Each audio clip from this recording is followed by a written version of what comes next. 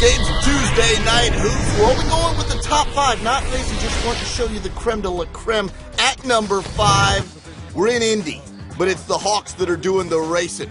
Look at Atlanta run out. Jeff Teague to Josh Smith, who flies high and brings that thing home with authority. Jay Smooth, a little bit aggressive on that jam, and yeah, we've got a replay for you. Watch it one more time. Nice pass from Teague over the shoulder, and Smith finishing with authority.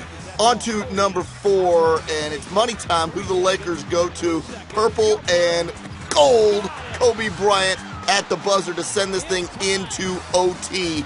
But the Lakers did not win this game. Tayshaun Prince gets abused here, but he gets the W in the end. Moving along now to number 3, and at 3, D-Wade. We've had a lot of no-look shots lately. Add this to the list.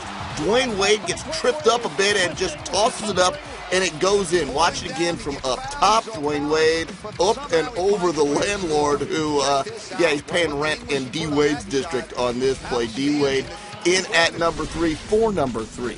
On to number 2, in overtime. We told you about Tayshaun Prince. He got abused by Kobe earlier. Goes by Kobe. Shot clock running down. Time for J-Max Theater. Jason Maxiell with the rebound throwdown in overtime. Critical shot. And the second best play of the day, but the number 1 play of the day. Time running out in the third quarter. How about going for 3 from half court? LeBron James with the runner from distance.